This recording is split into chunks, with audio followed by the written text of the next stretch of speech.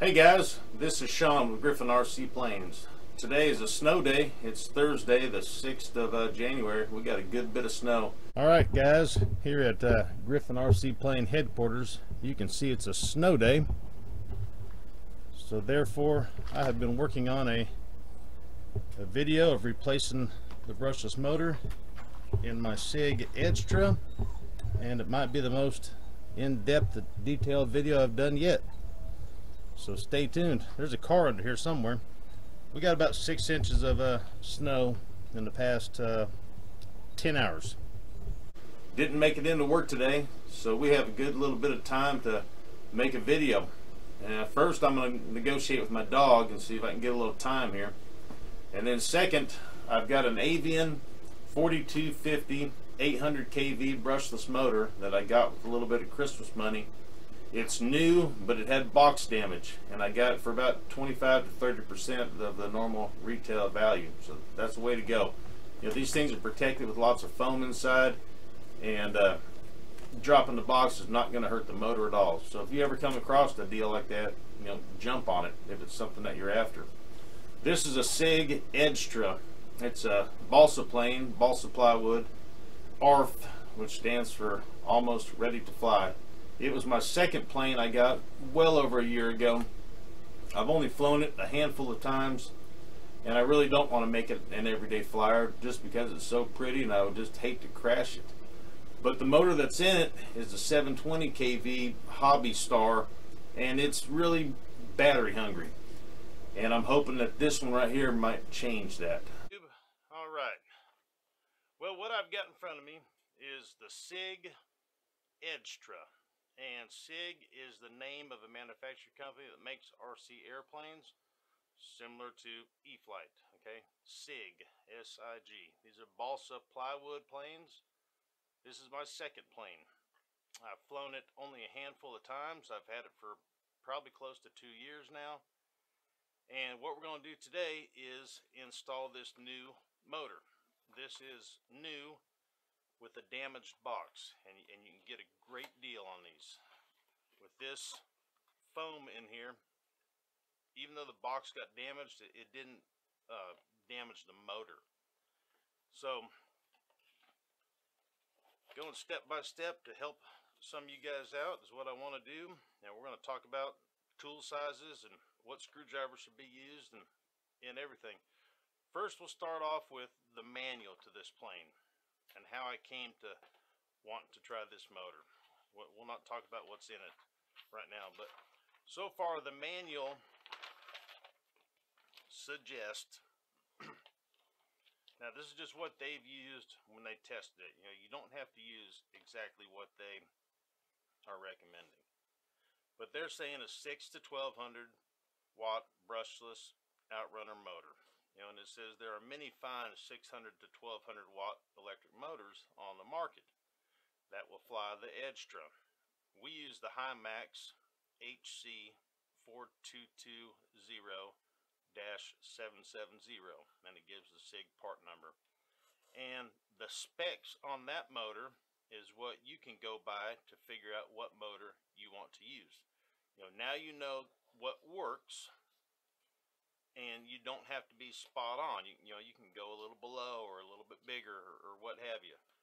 But the motor that they used has a case diameter of 42 millimeters and a case length of 50 millimeters. Okay, now when you hear about brushless motors, you know, they have a 3520 or a 5060 or whatever. What that is they're talking about the dimensions. Okay, a 4250. This brushless motor in my hand is 42 millimeters wide by 50 millimeters in length.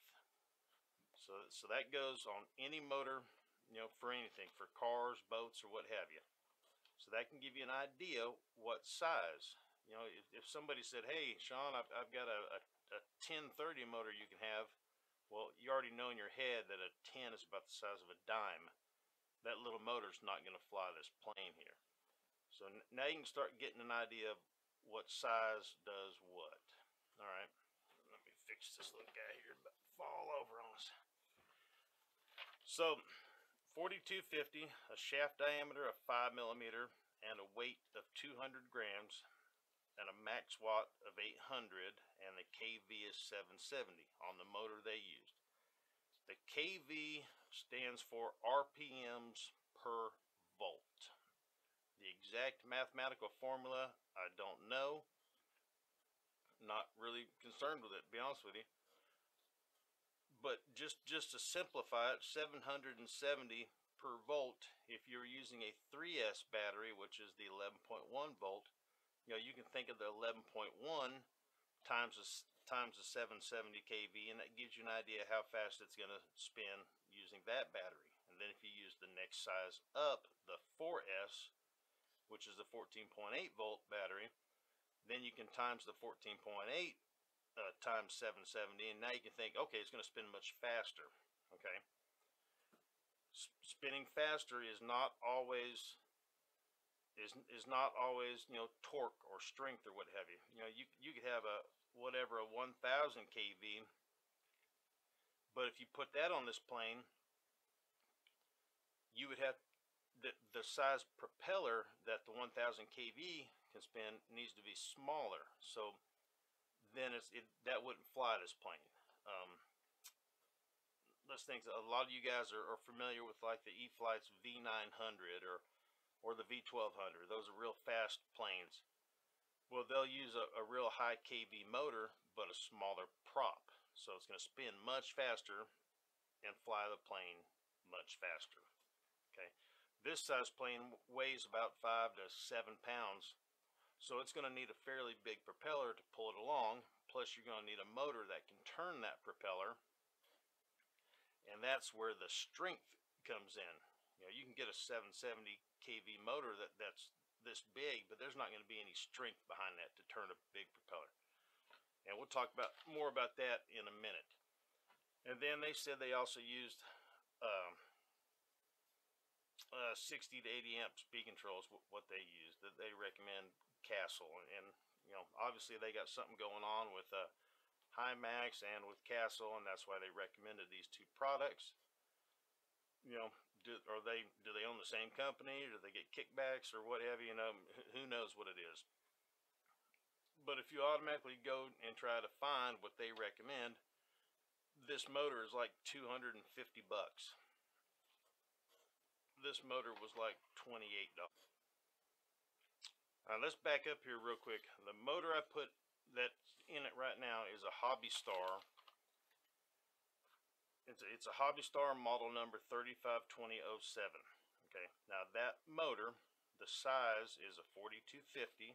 Note down here, their motor was a 4250. The kV that I have in the motor now is a 720, and theirs was a 770.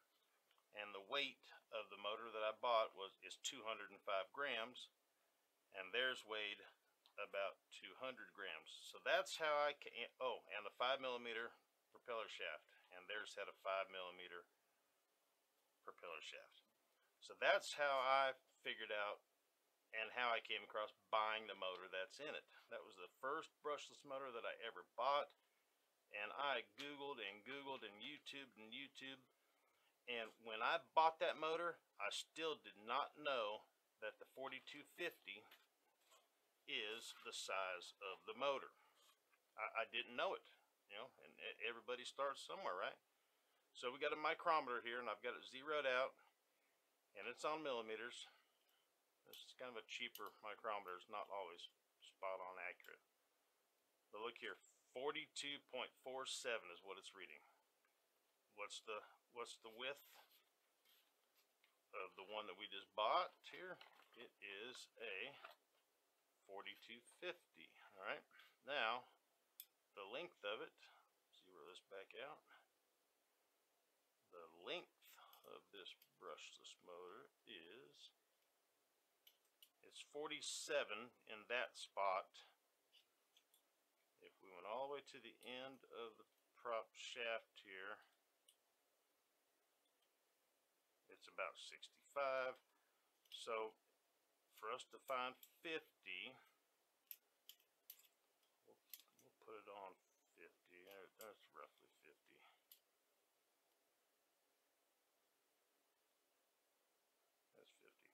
So this is actually technically 48, something like that. But there's probably not another motor that's a millimeter away from it. So they rounded it up. And they tend to do that quite often. The motor in my my FMS Beaver is, they call it a 4260, but I've measured that. No, they call it a 4258, and it's actually a 4260. So rounding up happens. So the motor I have in it right now that we're going to take out together fits all the dimensions, the weight and everything of what they had. So that's how I came up to get that motor. And that motor is really, really, really hungry for battery. I only got a 2-minute flight out of it, and it gobbled up the battery, and then I changed the propeller for it to pull less amps and stuff. And just another minute or two, and we're going to talk about all the amp draw and all that stuff. So the motor we got now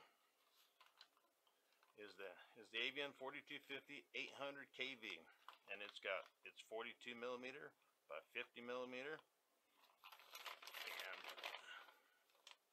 800 kV, and the continuous watts that it can pull is 850, and it has a burst wattage of 1480, and we'll talk about that too. It says it weighs 198 with a 5 millimeter shaft, and it has a voltage range of 3 to 4S, which is the 11.1 volt is the 3S, and the 14.8 volt is the 4S.